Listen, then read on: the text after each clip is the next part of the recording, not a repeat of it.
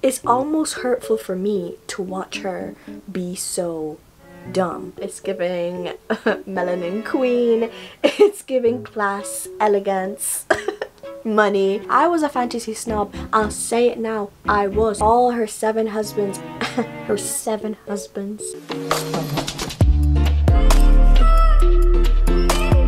Hello everyone, my name is Divine and welcome back to my YouTube channel. So today I'm going to finally be telling you all the books I read in 2022. If you follow me on TikTok, you will have seen a few of these books already, but if not, here is the full video. My reading goal in 2022 was 15 books and I finished the year reading 28 books. I hate spoilers, so if you also hate spoilers, you're in a safe place because I won't be sharing any spoilers. I'm just going to tell you a little bit about what each book is about, just in case you're interested and you want to read it as well. The first book that I read in 2022 is People Like Her by Ellery Lloyd. I think it's written by a husband and wife. This book is a thriller mystery, which is different to my usual type. It's about this Instagram mom. She gets this stalker and this stalker like finds their way into the mom's life and everything like that. You can see the mom, everything that she has to think about before posting it on social media, and it's really interesting. This is in the perspective of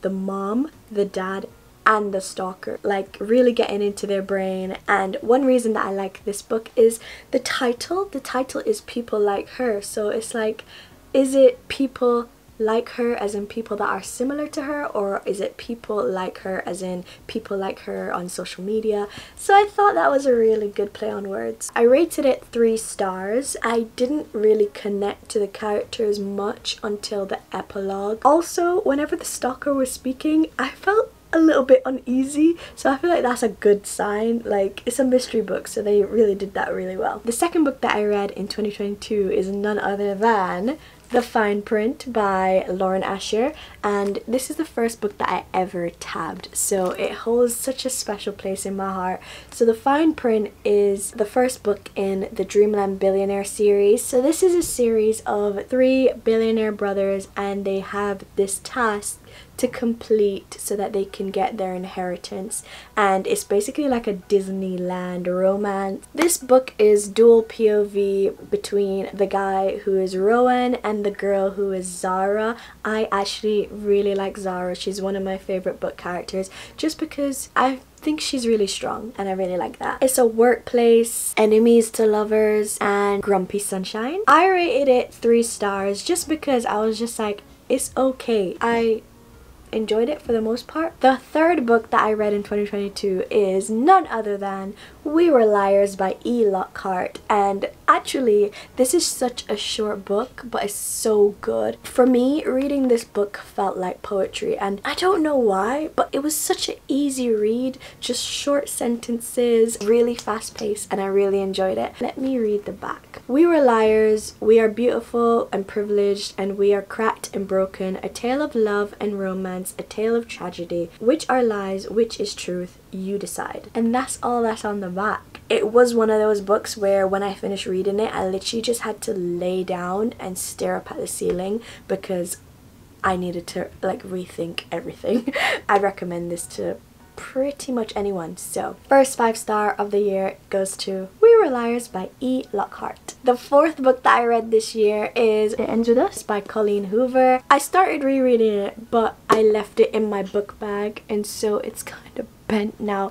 Oh my gosh, but it's okay because I think I'm gonna get the collector's edition of this book and try to like straighten this one out. If you've watched my tabbing video, you would see that if I tab blue, then that means that there's been a lot of sad moments. I just love a book that's gonna make me cry, and this one did it. In my opinion, this is a really good book. I love Colleen Hoover's books because of how she writes and the plot twists. I predict a lot of books. I predict them like it's nobody's business, and so having a book that just comes out with the most random things, I really do love that. A lot of people are upset that it's marketed as a romance book, and so maybe don't go in there thinking that it's a romance book. The romance isn't the reason for the book. It's much more than just a romance. There are heavy topics in this book as well, so you may want to check the trigger warnings. I went into this book having not checked anything about it. I just knew that a lot of people cried at this book. If you're gonna make me cry, I'm going to like you. If you're a book and a movie, I feel like this is a really good book and such an important message inside of it, and it really changed my perspective on a lot of things. And so read at your own warning, but I'd still recommend this. I have recommended it, and everyone that I recommended it to has good reviews for the most part. I rated this 5 stars. The next book that I read is Take a Hint, Danny Brown by Talia Hibbert, and I don't know if Talia Hibbert is known for being like a spice queen, but like Talia Hibbert, girl. Okay.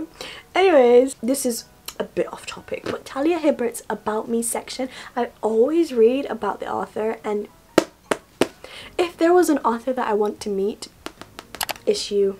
It's you, because you just seem so cool, so fun, and yeah. This is the second book in the Brown Sisters series. This is the first book in the series, which is Get a Life, Chloe Brown. Then we have Take a Hint, Danny Brown. The covers of these books are so cute, by the way. So Danny Brown is tired of dating. She don't want any heartbreak, and so she tells the universe that she just wants like a friends with benefits type of vibe. And it's like a workplace romance. It's fake dating, friends to lovers. He's grumpy, but like in the best way. It's like a touch her and I'll kill you type of grumpy. He is a security guard and she is a teacher. So I rated this book 3 stars because I loved the start and I loved the end, but I didn't really connect with the middle. So the next book that I read, actually it was an audiobook that Penguin Random House sent to me. It is Yinka, Where's Your Husband by Lizzie Damilola Blackburn. This book is actually set in London and it's about a black girl, and she's actually Christian, and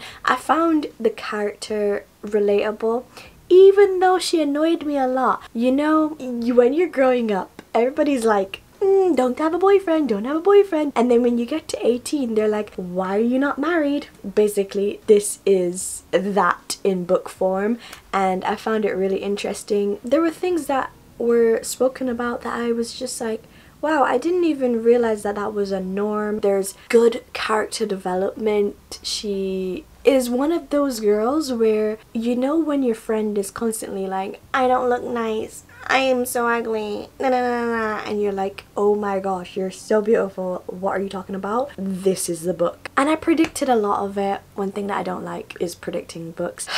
It was nice to get that off my chest. I rated it a 3.75. If that book was made into a movie, I would really enjoy that. So guys, if you can do that for us, I feel like that would be a really good movie. Then another book sent to me by Penguin Random House is Book Lovers. They sent me the audiobook, but I loved it so much that my godbrother actually bought me the hard cover from America, because I find that the US cover, there's 2 covers, the UK cover and the US cover, and I found that the US cover was more accurate to the actual story. This is actually a small town romance, enemies to lovers, grumpy, and this one is for the older siblings. I loved this from the start, and when I say the start, I mean from the first sentence to the very last sentence. I loved everything. I loved how it was written. Emily Henry was basically making fun of book lovers. I was being made fun of and I ate it up, and I would do it again. I thought it was just so funny. I was laughing out loud throughout the book. Charlie Lastra is one of my book boyfriends. When I read this, I was like, okay, I need to read every single book that Emily Henry has ever written, but then I was like, let me save them to the summer because they're summer books, you know? I got to summer and I didn't read any books. I read 1 book, and you'll find out about that later. Emily Henry, I have all your books. I just need to read them. I'm waiting for that summer vibe. So the next book that I read was Instructions for Dancing by Nicola Yoon. This book was great. I feel like it was one of my favorite books of the year. It's a short book as well. It's a little bit of fantasy. I chose it as my first ever book club book because I wanted to start getting into fantasy. It's fantasy in the sense that when a couple kisses, she sees their whole relationship, how it starts and how it ends and in between, and it just flashes before her eyes, and that really makes her think, yeah, no, forget that. It really puts her off of love. I rated it 4.5 stars. So many great quotes, because Nicola Yoon, in the acknowledgements, I always read the acknowledgements, she was actually going through quite a lot when she wrote this book, which I believe came clutch when she was like trying to get them quotes out. Those quotes, I feel like you have to have been through something to get your quotes so good. The next book that I read was Ugly Love by Colleen Hoover. I didn't exactly love it because pretty much they're friends with benefits, but like in such a toxic way. There were times that, oh my gosh, I was just screaming at the book thinking, girl, it's almost hurtful for me to watch her be so dumb. You can't pay me enough money to be in the situation that this girl was in. No, this is why love turns people into idiots, you know. I'll read the books, but geez man, the cover is really nice as well. But yeah. No. It's steamy. If you like steamy books, then this is for you. But I just feel like the start of the book was just a bit too steamy for me, so I didn't enjoy that. This is why I know that I really like Colleen Hoover's writing, because even though I didn't like what was happening for half of the book, I still enjoyed the writing style. I feel like the writing style for this is just so nice. Like, I just really like how, and I'm not even just talking about the words that are on the page, I mean like how it looks. If you ever read a Colleen Hoover book, you will know that how it's written on the actual page is like, you can see the art. Oh my gosh, it's a bit dramatic, but it's just, I love how she writes, and obviously the plot twists. These plot twists, like, sometimes they're a bit like, okay. But I enjoyed this book. I rated it 4 stars. So the next book that I finished was Anxious People by Frederick Backman, and this is around the time that I decided to start doing audiobooks for the books that are out of my comfort zone but I still really want to read, and this was one of them. It is a mystery and I actually enjoyed it, surprisingly. I didn't think I would like it, but I got a lot of good quotes from it, and basically there's been a bank robbery and there's all these anxious people, and you're hearing about their lives and the stories that they have before they got to this bank robbery and what led them there. This is an adaptation. I think it was originally Swedish. I really enjoyed it. I rated it 4 stars. It was low-key deep. It was actually quite deep, you know, in most parts. The next book that I read is Real by Kennedy Ryan, and this is my first ever Kennedy Ryan book, and it will not be my last. I enjoyed this book. I think the writing was so good to the point where even when I predicted something was gonna happen, if it did happen, I was still like, oh, whoa, as if I didn't predict it anyways. That's how good the writing was. This is a long book, but it's not a slow burn. It made me cry as well because I learned a lot about, I don't want to say what, but I learned a lot in this book. There's also history in this book. It was a good book. I would recommend. It's a workplace romance, obviously, because they're filming a movie. Grumpy Sunshine. She's like a great actor and he's like a fantastic director. I rated it 4.5. So the next book that I finished is The Maid, and it is by Nita Prose. This book is a murder mystery and it follows a main character called Molly, and this Molly girl, she's like so perfect and so delusional. She is the maid at this hotel, and basically she goes to clean a room of this really rich guy and he's dead in the bed, and so she's like, you know, what do I even do? And because she's just like so perfect, a lot of the other characters think that she's so weird, and this really adds to the story. I did this on an audiobook, but I didn't really enjoy it. It is a great story. I would love to watch this as a movie. I just didn't really enjoy the book. The audiobook itself was good. I feel like it's the book itself. I rated it 2 stars, and it just took me a long while to finish. The thing is though, I'd actually recommend it because I feel like it's just a me. No, is it a me? I don't know. The only book that I read in the summer is Throttled by Lauren Asher. Look at this. If you don't already know, I love Formula 1 and I love romance books, and so this book is a romance book about Formula 1. So I was like, okay, I found it. This is it. Like, no other book will ever live up to this. I haven't read it, but I know that it's gonna be my favorite book. I think that's where I went wrong. Basically, he is a Formula 1 driver and she is the brother of his rival. It's like a forbidden romance, and they're traveling around the world because it's Formula 1 and she's a vlogger. It is interesting. I rated it 3.5 stars. Also comes with a playlist at the start of the book. The next book that I read was The 7 Husbands of Evelyn Hugo by Taylor Jenkins Reid. I rated it 4 stars. And it's basically about this really famous lady called Evelyn Hugo, and she pulls this girl in, what's the girl's name? Monique or something? Yes, Monique, a writer, to basically write her life story, all her 7 husbands. Her 7 husbands, and it's set like the 1950s to the 1980s. Evelyn Hugo is a really interesting character. She is a star. There were some quotes that are like, you know, when you sit down with somebody who's been through life and they tell you life advice and stuff.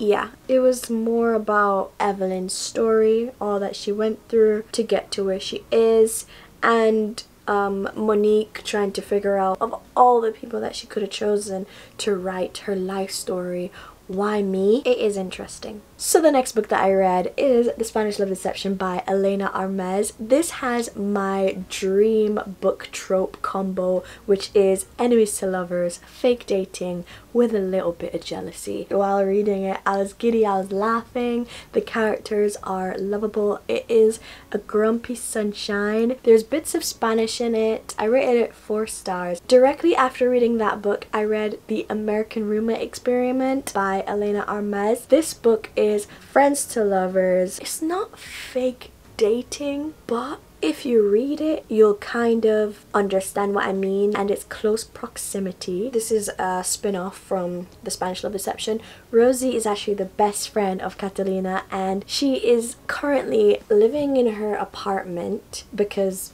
her apartment busted. So she's in the apartment, and then suddenly Lucas shows up, and he is one of my book boyfriends. Oh my gosh, he can cook. He's fun. He is also a surfer. He tries to inspire her writing for the book, which is why I'm like, it's kind of fake dating, but they're not pretending to be a couple, they're just doing a couple things. It's a slow burn, and so is this actually. I really enjoyed this. There is also bits of Spanish in this one. I rated this 4.5 stars. This guy Lucas is actually such a golden retriever, and it was just so sweet. It's low-key a forbidden romance because obviously she didn't want her best friend to know that she fancies her cousin, because her best friend was always like, if you read Spanish Love Deception, you'd hear that Catalina was always like, ew, that's my cousin. You can't have a crush on my cousin. That's so weird. So the next book that I read is You've Reached Sam by Dustin I really don't want to butcher that name, so I'm not even going to attempt it. It's not even hard though, but it's Dustin Theo. I think that's how you pronounce his name. I'm not trying to be disrespectful or anything like that. So, by Dustin. It's quite sad. This book is actually quite a short book. It's about this girl called Julia. Her boyfriend Sam dies, and it's a little bit fantasy. Basically, she calls him and he picks up the phone. And so, that's not a spoiler. That's not a spoiler. It's actually in the summary of the book. She calls his phone and he picks up, but like he's dead, so she's thinking, how are you answering the phone? It's YA. I didn't expect it to make me cry. I thought it was gonna make me cry because it made everybody cry, and if a book makes everybody cry, then sure enough, it's gonna make me cry. But while I was reading it, I wasn't like, oh my gosh, I'm gonna cry. I feel like it was just at some random part that I realized that water was just leaking from my eyeballs. And then guys, so you know, you've seen the journey of me trying to read fantasy books. I decided to listen to the dramatized audio version of A Court of Thorns and Roses. The thing is, this book was so good by Sarah J Maas. It was so good that I was low-key like upset because I did not want to give it a 5 stars. I was like, how am I gonna give a fantasy book 5 stars? I was a fantasy snob. I'll say it now. I was. I think I rated this one 4 stars. It's enemies to lovers, forbidden romance, anything else, they're fairies. And don't let that put you off, because it put me off. I was like, why am I reading a book about fairies? How are these people so weird? Like, why would you read about fairies? But like, you do you, obviously. But when I read it, I am now a fantasy girly. Am I a fantasy girly? Not like a huge fantasy girly, but like I'm there now. If you recommend to me to read a book about fairies and humans falling in love, I'll do it. These books are big, okay? The characters though, you really get attached to the characters. Why I'd recommend for you to read the dramatized audio version is because the dramatized audio version has different actors for every voice. It has sound effects and music in the background. It's like they really put so much effort into it, and I thoroughly enjoyed it. Then I read Better Than the Movies by Lynn Painter. If you've watched Haley Fam, you know that she recommends this book like she gets paid commission. And I get it, because this is such a wholesome book. It's just so good. Like, it's such a feel-good book. It feels like home. There's some heavy topics in it, but for the most part it's just so light-hearted and fun. There's a lot of romance movies and romance books and music references. It's enemies to lovers, but not just enemies to lovers, childhood enemies to lovers. It's also fake dating, because Wes is helping Liz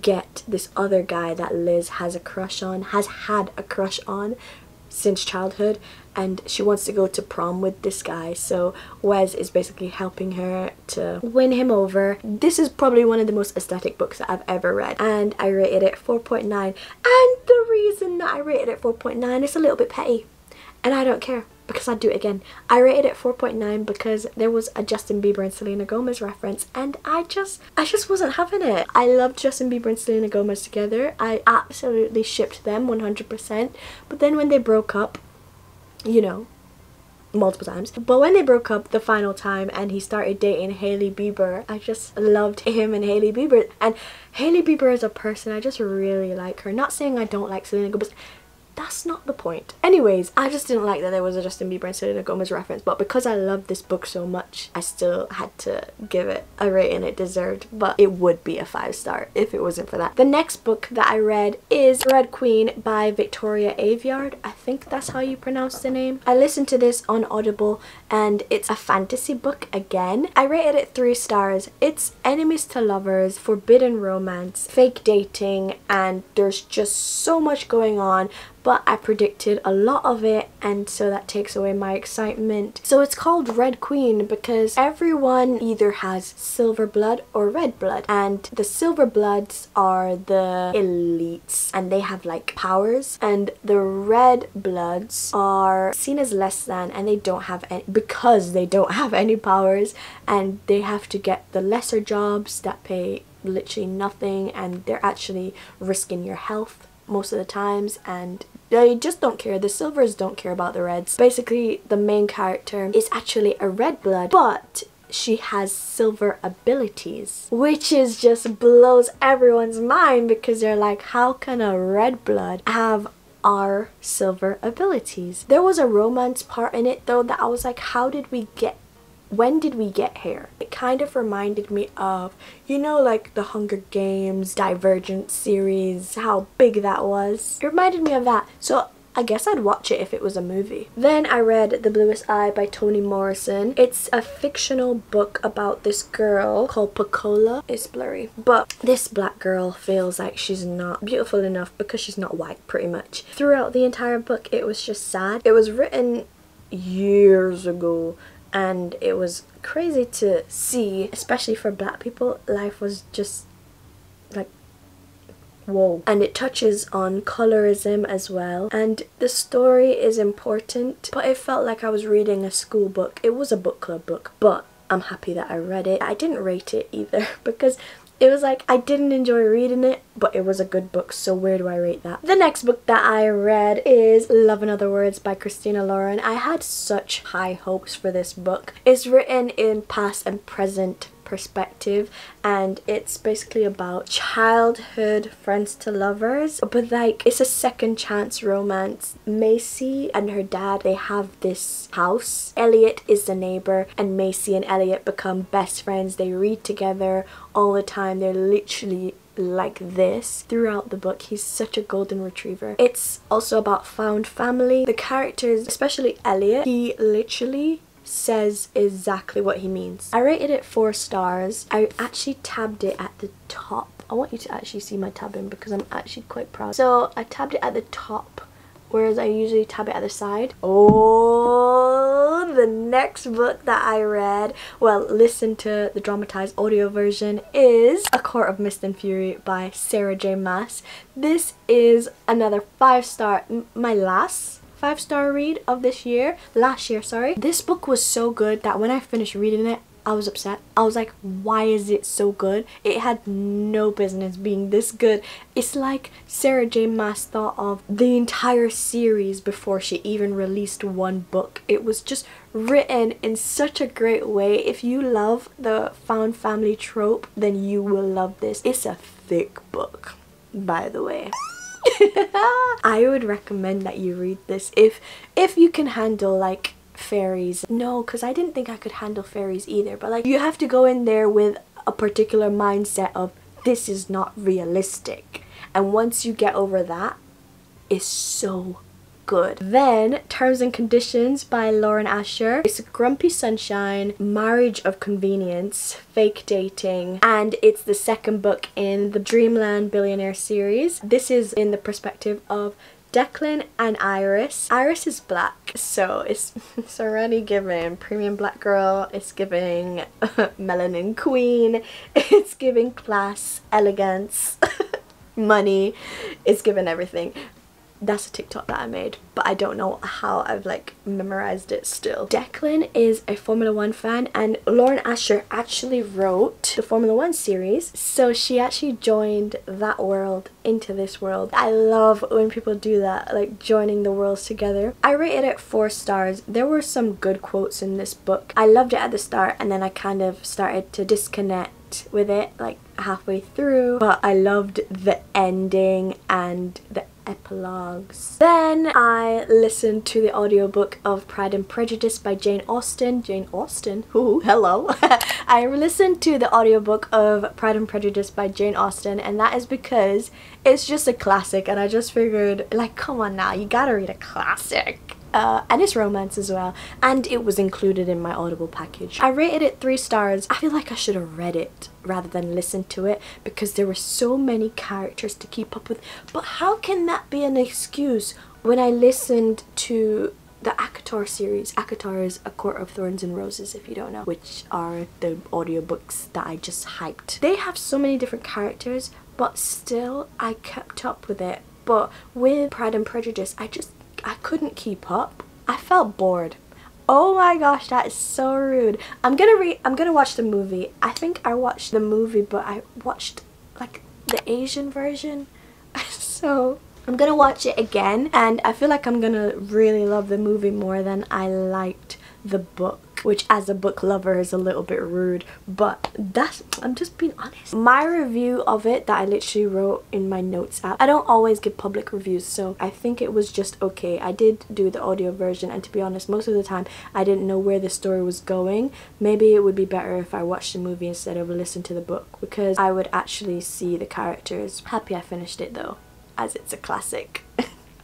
So I pretty much listened to it because it's a classic. The last book that I read in 2022 is From Lucca with Love by Mariana Zapata. Oh my gosh, what a way to end my year. This was such a good book. It's a slow burn. It feels like more than just a romance. It feels like a story but of life. This is a figure skating romance and they are enemies. They can't be in the same room with each other without like coming at each other. And when I say they make fun of each other, like sometimes my jaw was dropping. Like I was like, oh, how can you say that?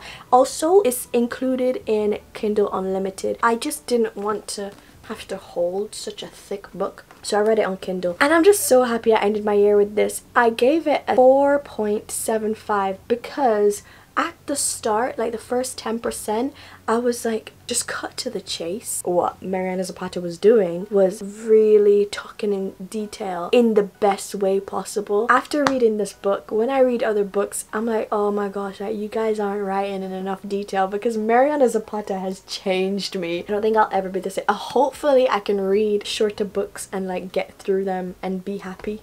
When I woke up the next day and I realized, wait, I'm finished that book, I was sad because I was like, those characters are gone. The characters are developed so well, written so well to the point where you just feel like you know them, and it's only one perspective as well, which is also really good. I will now be reading more Mariana Zapata because if her books are like this, it's a yes from me. That is every book that I read in 2022. I hope you guys enjoyed this video, and I'm gonna put these down because I'm now out of breath. But if you have any other book recommendations, please leave them in the comments, and if you want to see more book related videos from me, then you can check out my TikTok, and sometimes I post some quick things on Instagram. And if you've read any of these, please let me know. Also, this is my Kindle. You know those children that are like, do you have games on your phone? That was literally me just then.